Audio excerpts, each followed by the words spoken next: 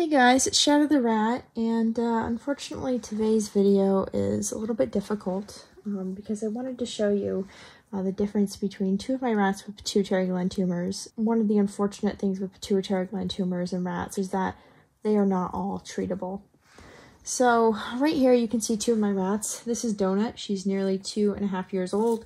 She's been treated for a pituitary gland tumor for 6.5 months. And as you can see, she's doing fantastic. She has absolutely no problems, takes her meds no problems, and she is just having a complete blast with her life. She has a great quality of life. She's really not showing any signs of the tumor at all, even though it's still there, of course. It's just that it's being managed with meds. Now, Banana, on the other hand, is unfortunately a lot younger. She's only a little over 1.5 years, and she started to develop her pituitary gland tumor about 1.5 weeks ago, and she has not responded to meds. So this is a very clear difference that you can see here. You can see how out of it Banana is compared to Donut.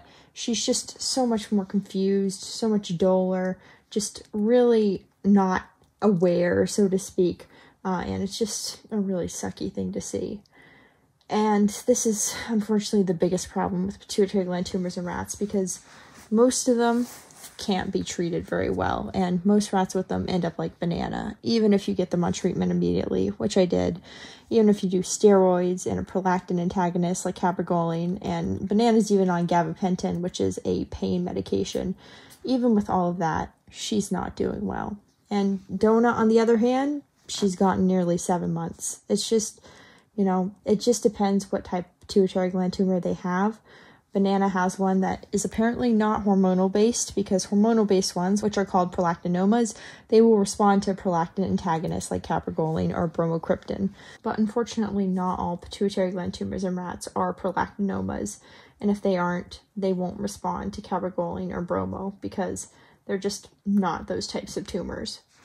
And for those, all you can do is treat with steroids for as long as possible, at the highest dose possible. You just want to reduce inflammation as much as possible around the tumor, because basically pituitary gland tumors themselves are benign, but as they grow, they kind of raise the pressure in the skull, which in turn, unfortunately, starts to crush the rest of the brain, which is where all these symptoms that you associate with pituitary gland tumors come in. And so if you can reduce inflammation, that helps to reduce the pressure some, because the inflammation also drives up the pressure. But unfortunately, while inflammation will respond to steroids, you don't always have a tumor that responds to medication. And if the tumor isn't responsive to medication, then it will continue to grow. And eventually, it will be exerting just as much pressure as it did with the inflammation, even if all the inflammation is reduced with steroids.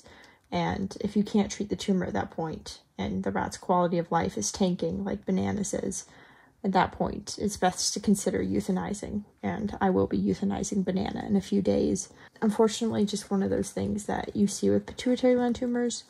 They often aren't very responsive to medications, and at most, you'll usually get a few days to a few weeks back. And it's only really lucky cases like Donuts that get a few months back. And I've seen a lot of people mentioning Donut and her success with treatment to people with pituitary gland tumor rats on like the rat forum pages, the rat Reddit page, the rat Facebook pages I'm part of. And I think that's really great, because I do want people to know about these treatment options. And I think it's worth treating rats, even if you don't know if they're going to respond or not, because you might have a rat like Donut that responds super well. But at the same time, you do have to also keep in mind that not all rats will be responsive. And if they don't show a response in the first 2 weeks, a positive response that is, then unfortunately they aren't going to show a response. And the best thing to do is to euthanize them. And, you know, it's easy to look at a case like Donuts and say, well, you know, maybe I should keep trying. But the thing with Donut is she responded immediately. And that's just kind of where she lucked out, because even though she's unlucky enough to have a pituitary gland tumor, she's lucky enough to have one that's responsive to medications. So she gets this quality life where, you know, Banana is not as fortunate. And unfortunately, you can't remove pituitary gland tumors in rats because of their size. And that's usually what you would do with humans if they didn't respond to cabergoline. So it's just, you know, a very difficult situation. And, you know, the best thing to do for rats, if their tumor is not responsive, is to get them euthanized before they decline too much. The whole point of this video is just to show you the difference between kind of a rat that's responding to medications for a pituitary gland tumor and then a rat that isn't responding to medications like Banana. And Banana has kind of run off, but, you know, you could see at the beginning that she really isn't aware as she used to be, and she's definitely out of it, and she's just getting worse. So, like I mentioned, I will be having her euthanized very soon. And I'm not trying to discourage anyone from treating, because again, I think it's very much worth a shot. But I am trying to say that, you know, if you don't see a response to treatment, then unfortunately the best thing often is to euthanize. And like I mentioned, that's what I will be doing with Banana.